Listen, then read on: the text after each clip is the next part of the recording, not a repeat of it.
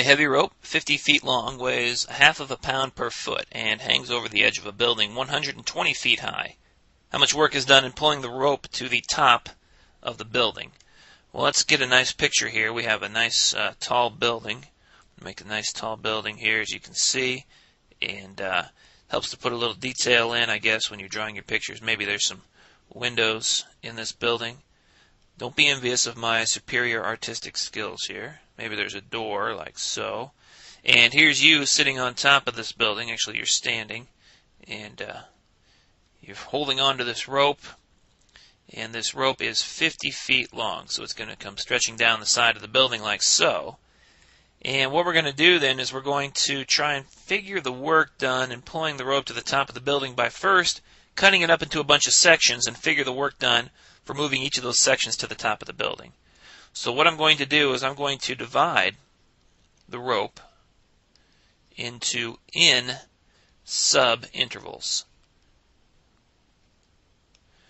And each of those is going to be of length, well, I guess it depends on how many subintervals I choose, but we'll say delta x, which is going to be 50 divided by n. So 50 divided by the number of subintervals, that's the width of each subinterval, that is delta x. So we're going to divide it into, here's our n subintervals here.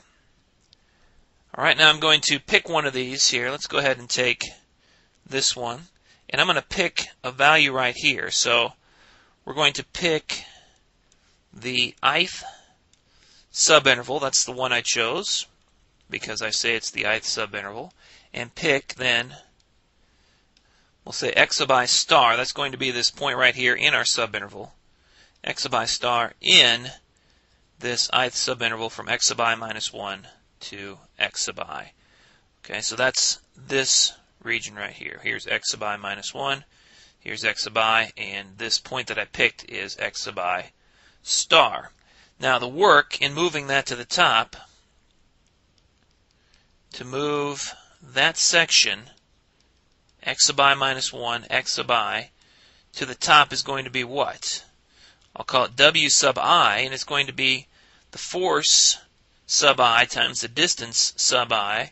Well, what's the force of this little subsection here? Well, it's a half a pound per foot times how many feet? Delta x feet. So it's going to be 0.5 times delta x, or 1/2 times delta x. That's the force. And then times the distance. Well, the distance roughly for this subinterval is going to be the x sub I star I picked. Now, part of it's going to have to move a little bit farther than that. Part of it's going to have to move not quite as far. But on average, we could say, or roughly, this subsection has to move a distance of x sub I star if we're measuring positive x off the top of the building. So we should make that clear. Here is our x-axis here, 0 on top, and x equals 50 at the bottom of this rope. So the distance we have to move it is going to be x sub I star. So if we add up then the work done for moving all those sections, we're going to get an approximation of the work. The work itself is going to be the sum, I going from 1 to n, of w sub I, which is going to be the sum, I going from 1 to n, of, we'll write it this way, 0.5 or 1/2 x sub I star times delta x. And so that's an approximation, we should say, of the work. So the actual work itself is going to be the limit, as n goes to infinity, of the sum, I going from 1 to n, 1/2 x sub I star delta x. Hey, that's exactly equal to the integral from 0 to 50. Remember, delta x was 50 over n. From 0 to 50 of 1/2 x dx.